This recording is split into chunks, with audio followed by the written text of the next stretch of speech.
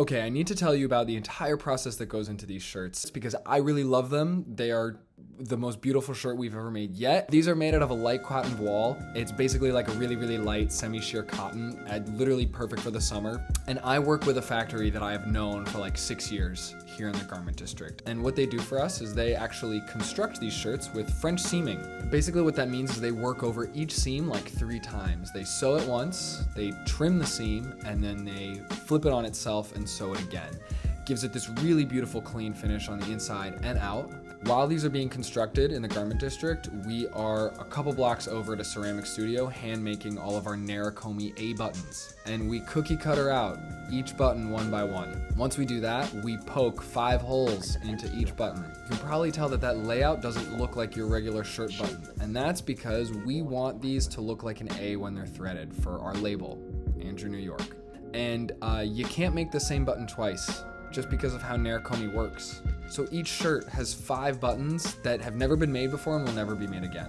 As our factory is finishing up these shirts and the buttons have been glazed and are put in the kiln, we head over to Saffron, Brooklyn for floral inspiration. For Tom's shirt number 15, we asked Alice in Wonderland to come along and arrange a bouquet just for us.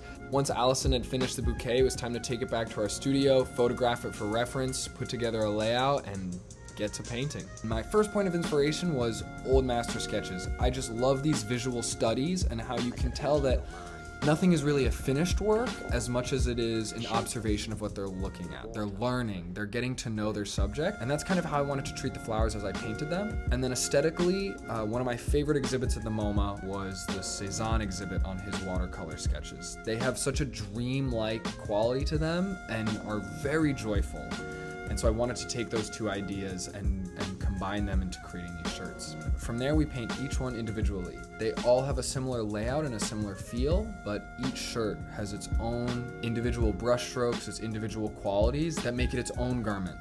But yeah, that's kind of all there is to it. If you like this, please follow us here, check out our website, and come see us at a pop-up here in the city for the rest of the summer. And I think that is, oh, no. I know what you're thinking. Can these be washed? Yes. Yes, they can be washed. Don't worry.